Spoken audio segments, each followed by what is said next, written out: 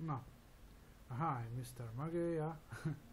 So I try to show you what I'm really exactly seeing. So I'm a little bit frustrated, but all the three different monitors must be set each after each. So the Mageia is not support the one background to all of these three monitors. So we are actually using in these CPUs, only 4 cores enabled. The 6 is really unnecessary. So let me focus on it. Okay, so it's a 919 with 3.4, but this is not exactly true because the turbo mode is enabled now. And here's a NTLS video card is a 6919, and here's some USB 5 wires, EDA, ATA controllers. Is not a English language, It's a Hungarian. Of course, is a info Mageia info set or something, This is a hardware page to show you what kind of hardware we are using actually right now. So all I want to show you is a in a 3 desktop mode, the Mageia is not support the one background at all. So using the mouse wheel rotates the 3 screens at once when we are changing the desktops, So simple, amazing. So here's a old game. Oh shit! Is a error mistake.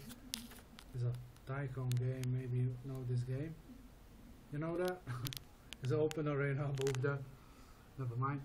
So maybe you not see that before, but this game is running on a 3 screens mode in Mageia, in a Windows 7 and Windows 8, running all the times, but it's different. Not all the games is running in this high resolution in 3 screens mode, so I can change to both of 3 screens, but the planes are a little bit laggy, so it's not running like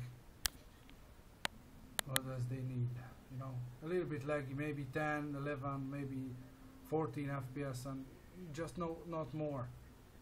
But this is not a too hard game to this CPU, Just watch the cursor, is not a normal movement, to the i7-919. So a little bit laggy, maybe 1 or maybe 2 milliseconds late. So it's not too accurate, But this is not depends on my hardware. It depends on the software, Maybe a little bit far from perfect state, but hey, it's really not bad. It's really not bad.